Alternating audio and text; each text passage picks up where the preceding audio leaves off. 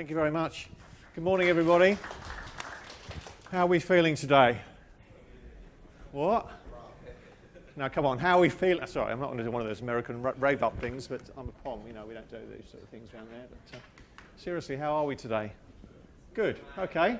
Well, thank you very much for finding the time to join me this morning. My presentation, as it says, is the challenges of running a WordPress business when you're not a developer.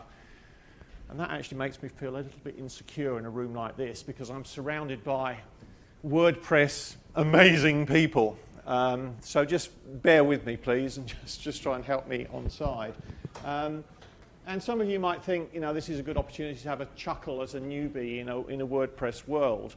But I would actually challenge you really just to think for a moment, because I would like to really touch about the challenges of doing anything when you're not an expert in that particular field.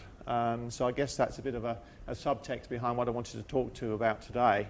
Can I ask, I'm not going to ask anybody to say in what, but how many people think they're an expert in something? Thank you, yeah. I dare say many of us like to think we're an expert in something. And a few years ago I was an expert in something. And the trouble with being an expert in something I found is that you get a little bit complacent. You think you're bulletproof, you think you're doing really well because people keep on paying you to be an expert. And of course, in order to be a really good expert, you need to narrow down and narrow down and narrow down, and then you get paid more and more and more for being a specialist in that field, until one day I woke up and discovered the field I was an expert in didn't really exist anymore. Unfortunately, it probably took me a year or two to actually spot that. I was probably in denial for a little period of time. So, I don't want to make this presentation a presentation about challenges, despite the label. I'd actually like to flip the coin on that and talk about what to do about it, the solutions to that. And I've only got 10, so I'm just going to count down from 10. And the first one is this, is to adopt a growth mindset. How many of you here have heard about the concept of growth mindset? A few people, that's good. Well, let me just briefly touch on it. Carol Dweck, who's now a professor at the University of Stanford in the US, basically pioneered this field of, I think it's called psychology. One of her original experiments is she went to an inner city school in, I think it was Chicago, and she randomly chose a year group and split the class into two.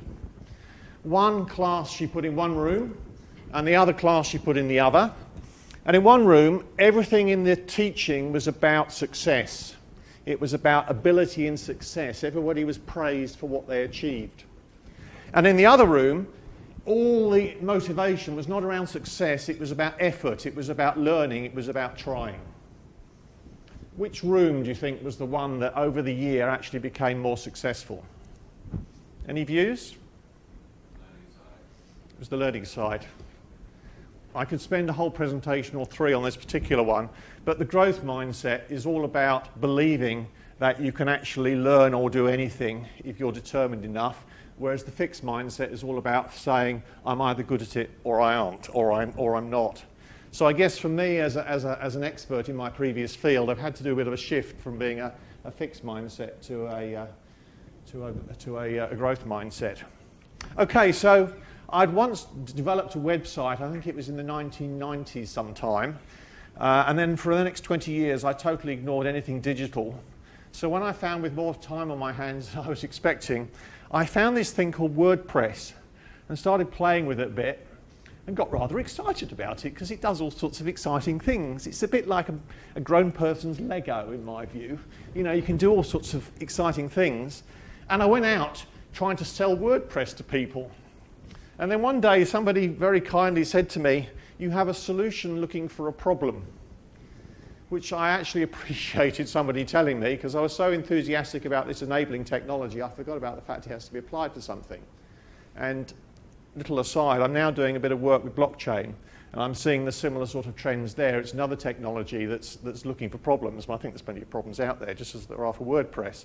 So I guess for number 9 for me is around nailing a problem. And for me, the problem that I came across was, you know, classic dad with kids, sat by the swimming pool one day at the swimming lessons, and I was receiving lots of, I think there was some event coming up, so people were giving me pieces of paper with their name on it and a cheque or maybe a pile of banknotes, which I then had to collate and yada, yada, yada. And I discovered, well, with WordPress, you can just put a form builder on there. I chose Gravity Forms, which I'm sure many of you have come across. Put entries in with a payment gateway, and all of a sudden, everybody could enter online, and it became a lot easier. The challenge I discovered with Gravity Forms, which is a great form builder, is it doesn't actually tell you very easily who's done what. So I got a guy in Romania to build me a little plugin that just provided a simple dashboard functionality. You know, a little pie chart that says this many people have come from there, and this many people have come from there, and this many people have come from there, and a counter that says you've got so many bookings. And I quite liked it, so I started using it for me. And then one idle weekend, I spun up a website and put easy digital downloads on it, a payment gateway from PayPal, and offered it for sale. That made me very nervous, because by offering something for sale, you sort of assume it needs to work. And what happens if it doesn't work? You've got to fix it. And what happens if people don't like it? They want their money back. So I decided that I would, number 8, kill my view of perfectionism, and I would price it for the price of a good cup of coffee, $4.50. And I said, no guarantees, no refunds, no support. And I just left it. And then about 3 weeks later, you know, you get these funny messages from PayPal every so often. You just delete them, delete them, delete them. One day I actually didn't delete one, and I read it, and it wasn't, hey, I'm your business manager coming to tell you about so-and-so. It was actually, somebody's just paid you some money. I thought, okay. And then a few days later, somebody else paid me some money, and gradually over time, about every other day, somebody would pay me $4.50 for this thing. So I thought, oh, this is interesting. Maybe there's something in it. And so started the experiment that I'm on now. And I'll just show you this slide. I'm sorry it's a bit busy, but this has really been the GFChart journey since then. I think that was 2014. This graph's taken straight out of Easy Digital Downloads. The bottom line is the revenue. The top line is the number of sales. And what I've done here is to illustrate the different things I've done at different times. Now, I'll just walk through some of the key things here. Up to here, I was charging $4.50, which is obviously next to nothing, and it's just a bit of a, paid for the odd coffee or two, and it was a bit of a conversation piece, but it was basically meaningless. I thought, well, $4.50 is not really a reasonable price. If a coder wanted to do what this does, there'd be several hours of time, and for those coders that charge several $100s an hour, it's worth several $100s to the right sort of people. So overnight, I moved the price from $4.50 to $45. I was expecting the demand to crash, which it did for a week or two, and then all of a sudden it started to build up again. At the same time, I introduced service, which was basically me just trying to cope with anybody that contacted me. And to cut a long story short, the demand has continued to grow, but obviously with a much better revenue because we've got $45. Then we introduced a $99 price point. Then we introduced a $149 price point. We even introduced a $4.99 price point a couple of months back. And it's a bit busy, this graph, but what's basically happened is the revenue started to move away from the unit sales, which for what I think is probably a niche service, to me is exactly what we wanted to achieve. So we got to, and all the way through this, at this stage, when I was getting decent revenue coming in, I hired a professional developer. And I decided to go pay full price for a really good quality Gravity Forms developer, a lady called Naomi C. Bush, who's in America, charges in US dollars, who really understands Gravity Forms backwards. And I've employed her ever since part-time to build out features. And those features basically come from a Trello board where people put in requests, and we basically look at what the most popular things are, and we build the roadmap on that. When we got to this stage, we thought we'd invest in some SEO, because SEO is what you're supposed to do to get some more traffic. And I think you can probably see from the numbers here that to start off with, we were sort of trending upwards. But after a while, we started to trend downwards again. Now, obviously, this is sales, this is not traffic, and SEO drives traffic, and it depends on search terms and all the other things. But fundamentally, it was actually costing us more, because I hired somebody to do this, to invest in SEO than we were actually bringing in. It didn't seem to be heading the right way, so we decided to stop that and focus instead on looking after our existing customers.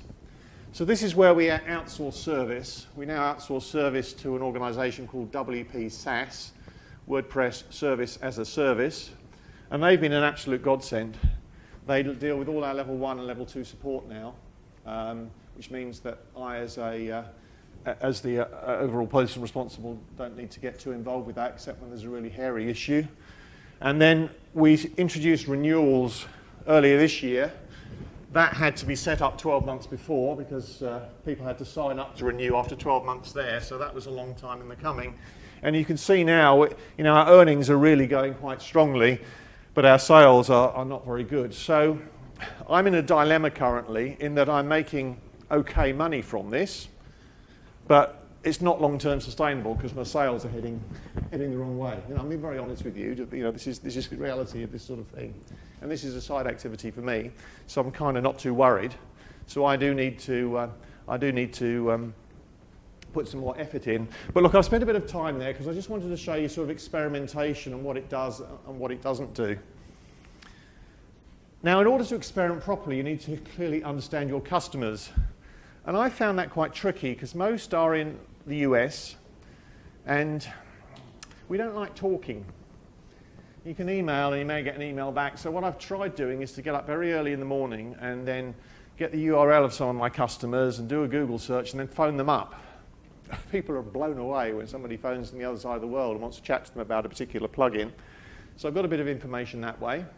I've got some information from people that put in requests. The support desk is quite a dangerous place to get information from because you only see the exceptions there, you only see the problems. So I can't say I've got the magic solution, but certainly I'm trying to understand customers. The other thing I've discovered, all of this I think is obvious, but somehow you need to do it to realise it, that action beats planning. Planning is very important, but at the end of the day, planning is only telling a story to yourself about what the future will be or could be. And it's not until you actually try to do these things that you discover whether you told yourself a truthful story or a fictitious story. Hence that slide on experimentation, really just to show what happens. Another point for me has been what I call unleashing energizers. For me personally, when you've got a whole bunch of stuff happening, it doesn't take much time. A lot of other stuff happening in my life. It's easy not to do something, so I'm trying to tune into those things that energize me versus those things that don't. And one thing I did discover is that support is not very energizing, and certainly since I've outsourced support, that's really helped me because I'm not dragged down by the, you're cooking dinner for the family, thinking, after dinner I've got to go and log on and deal with so-and-so and such and such. So that's worked really well, for example. The other thing is what I call use quality ingredients. There's a big temptation I find in internet land to outsource to cheap markets or to buy cheap product here or to get cheap hosting there. It might be right, but for me, I've discovered not. We try to use quality components because quality components mean that you trust them generally and it reduces support and it just gives you an easier life. For example, we use WP Engine, which is a high quality host. We use Easy Digital Downloads with their suite of services like Stripe and PayPal. We use Help Desk. I pay a developer in the US, which is not a cheap market, to develop. We have very, very few bugs, touch wood, which really helps. We use WP SaaS, which is also in the US, but that seems to be really helping on our support side, and we're getting good reviews from there. So I found that using quality ingredients is a very good thing, at least for us to do. And you've seen what our revenue numbers look like. We could put a lot of effort and reduce the costs, but I think the upside opportunity from increasing revenue is far more significant than reducing cost. I guess the other point for me is to make myself redundant, and I don't want to sit on a beach. But it's not about giving myself a job. It's about allowing the project, the plugin, to grow in a commercially sustainable way with sort of minimal intervention from me. So I'm trying to adopt a bit of a product manager type mentality. I think Stephanie had a talk yesterday which I couldn't attend, unfortunately, but I'm sure her message was about outsource wherever possible, or get other people involved to do things. And the final point, and it's what I really need to tell myself every day, is ultimately it's all about selling. Unless you can sell stuff, it's fantastic having a brilliant idea or even a brilliant product that people love, but unless you can actually get out there and sell it enough, it's not going to go very far. So we're 4 years old. As you can see, we've had a bit of a roller coaster ride.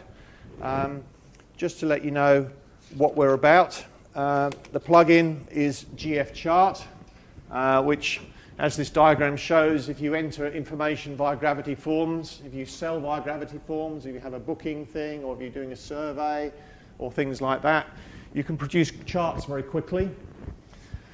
You can get tables, or at least you can put the numbers into the tables. You want to know how many bookings you've got. You want to know how many people from China are coming, how many people have ordered gluten-free food, all that sort of thing can be done very quickly. We seem to have a lot of higher education institutions, a lot of churches, holiday resorts. We seem to be quite popular with those.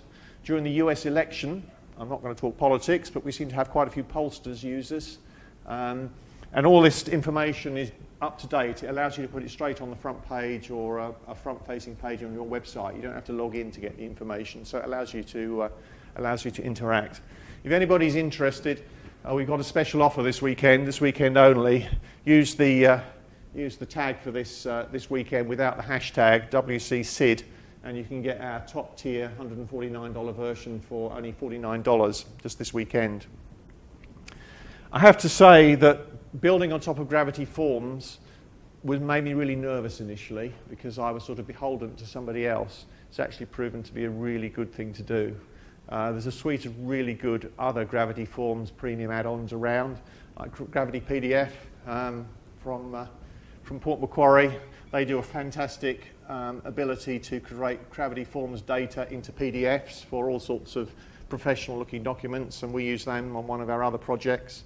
There's also Gravity View, which allows you to convert your Gravity Forms data into almost like a database, searchable database, slice and dice, print things out in all sorts of different formats.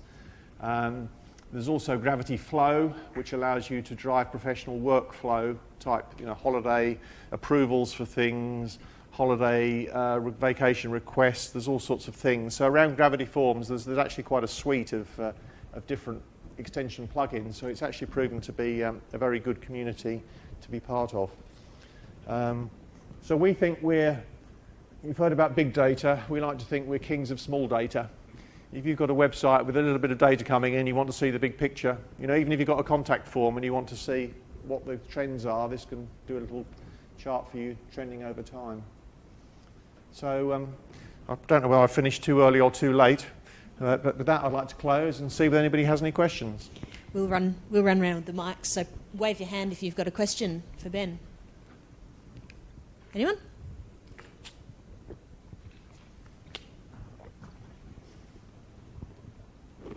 Hey Ben, any chance we could see a live demo of your plugin? If we've got time.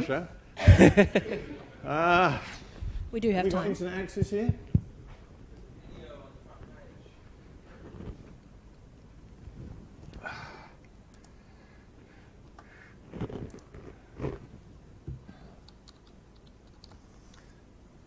This is running my glasses. Show my age.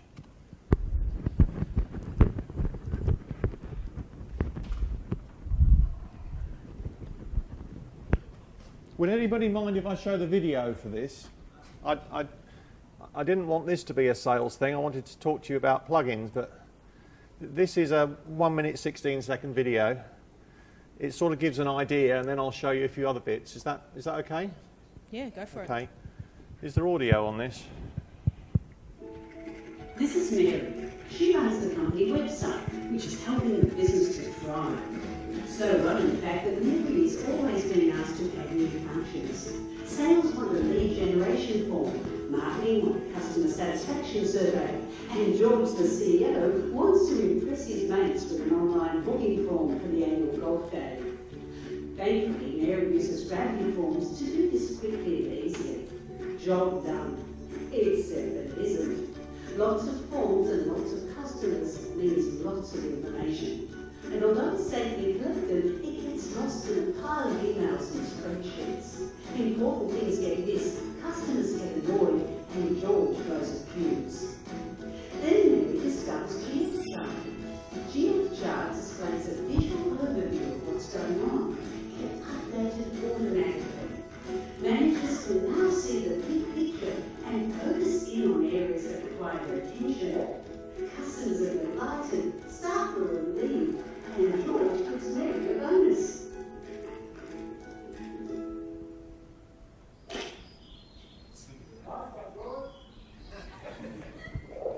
Thank you to Media One for that. I think they did a great job. So that's the sort of marketing-y bit. This is some of the things that it produces. So you can see if you move the mouse over, it will come up with information. There's a few use cases.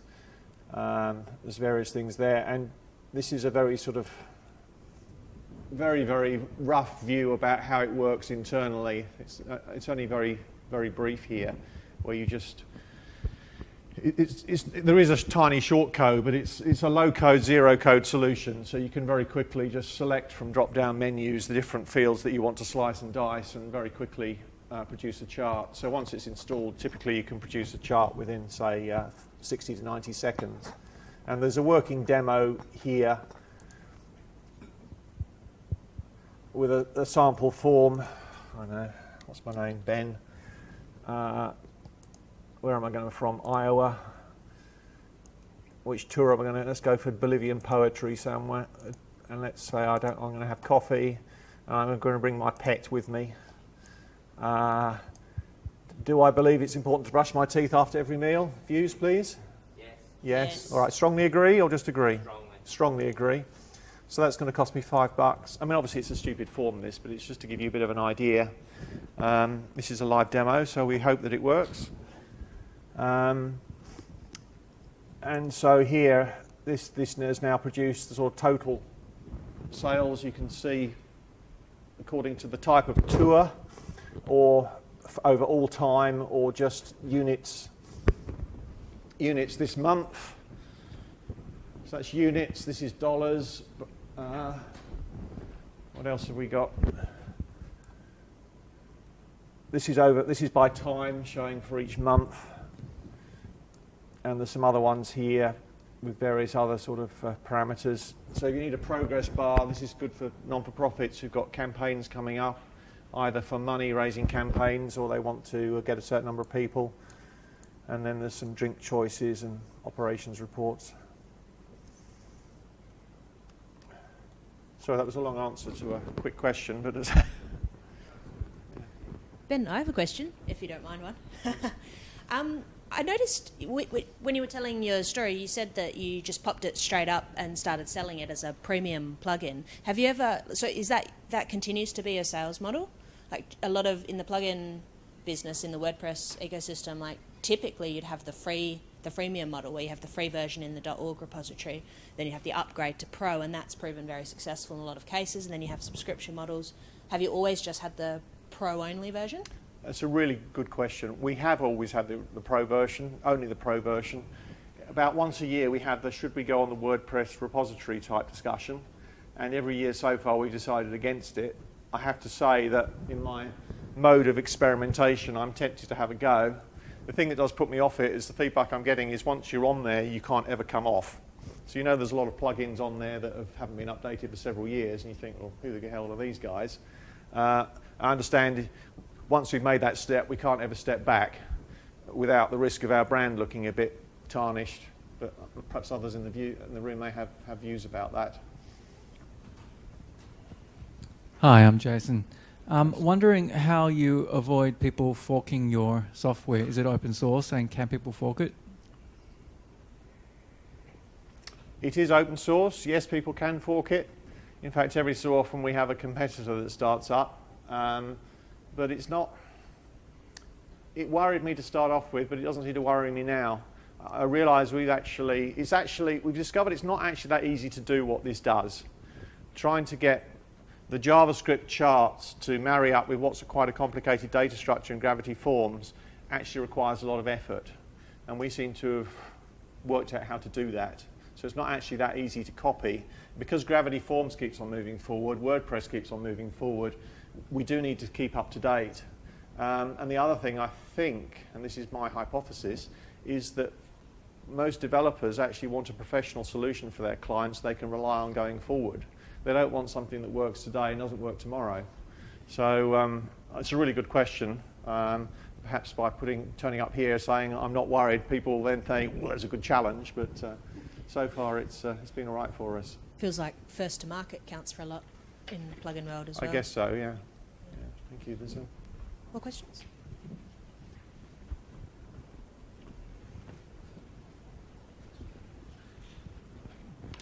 Hi, I have a comment and a question. So a comment on that first question. I think an interesting model with premium plugins is because you can obviously fork it and it's open source and anybody can do it. What you often sell is not so much the plugin, but the support for the plugin. And I think since you say you now have support, that's probably what people are paying for, not the code base that anybody can use anyway. So yeah, just a thought, interested in your thoughts. The other thing is, it's more about a technical side of it. So sorry if this is not your side of it, but I love charts and I like what you're doing here. So I was just wondering, I assume you're not doing the JavaScript charts from scratch. You're probably using some kind of library. So what are you using and why are you using that other than a different library? It's something I'm interested in, so I just wanted to... It's a really good question. Just as we were a bit nervous when we went for Gravity Forms as the platform to build on, we had to make a similar decision when we went for a chart library. And chart libraries are coming and going all the time.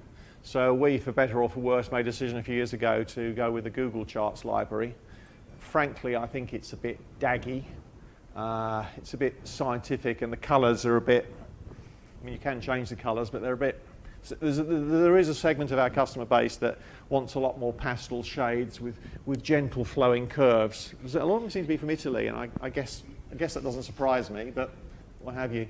But in terms of your question, we made the decision for that.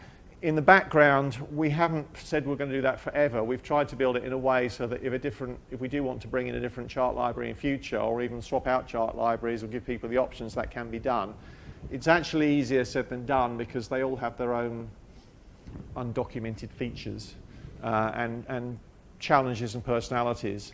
And it's a live issue for us because at the moment, due to the way that JavaScript works, you can't easily insert these things into PDFs or into emails. So we're looking at using an external rendering service to allow this to be inserted into PDFs and emails.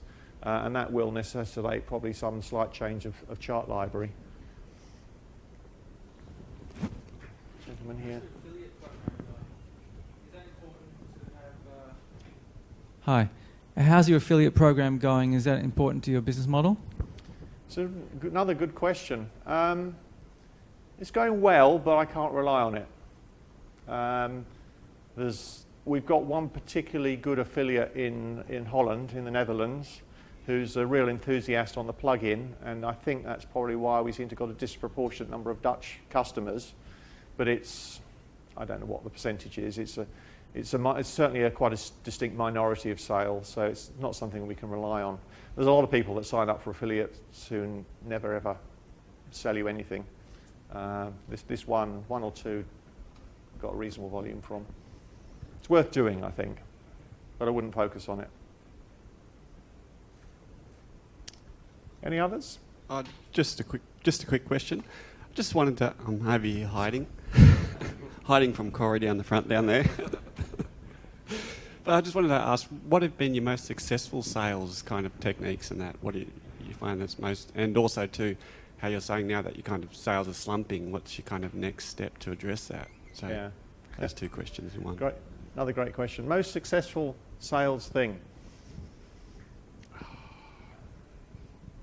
I think it's been the completely surprising ones, which won't be any help to you. It's like a very, very, very large American company contacted us early this year and said, we want to use your plugin across all of our WordPress sites.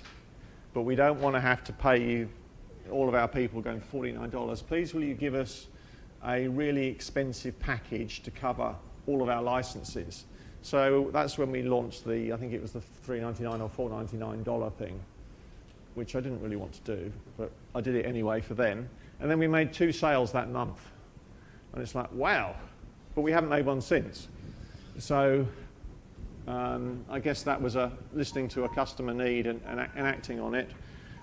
What I have discovered is whenever you work on it, at some stage in future it will grow, but you won't ever be able to link up what it was that led to what, which is why I put that chart up earlier to show that it's clear that actions do lead to results, but one-to-one. The biggest driver of revenue is to increase price. It's not that we seem to get a different customer base every time we increase price. So I mean, one thing we could do going forward is to become a very premium type thing and only focus on the top tier of customers. But to answer your question about what next, we're planning on writing a recipe book. So saying if you want to do this and this is how you want to do it, that will both go on the site but also will become sort of tweetable social media material so that we'll have a lot more content to put out into different channels. Did you have a question, Daniel? Hi, I was just curious about what effects of GDPR and international laws and taxes, and is that a lot of grief, or is that something you just come to terms as you have to? Another good question. You know, I talked about energizers and de-energizers. That's a big de-energizer. Yeah, I'm devoting time onto that, and it's like...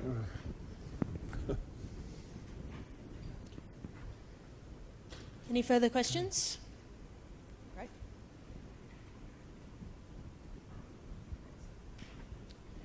Yeah, Ben, you mentioned you pretty much outsource most of the company in terms of the plugin development and the support. How does that affect your overall profit margins? That's some fantastic questions today. My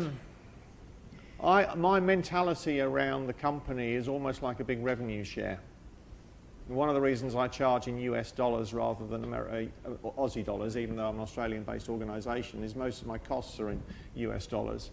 So I think about what the top line is and almost like a value chain, what you take off down that. So I guess I probably don't think of it in the way a traditional business person would with a factory that has lots of fixed costs. I mean, although my costs are sort of semi-fixed, they're fixed month to month, they're not fixed long term. I'm not sure I'm answering your question very well, Jake, but that's just the way I view it. I mean, my consulting business I view very different. I have another WordPress business that's in training for a very narrow niche. Each has a very different business model behind it. I guess that's part of the experimentation I'm doing here. I think we developers do tend to forget sometimes that our time is worth something.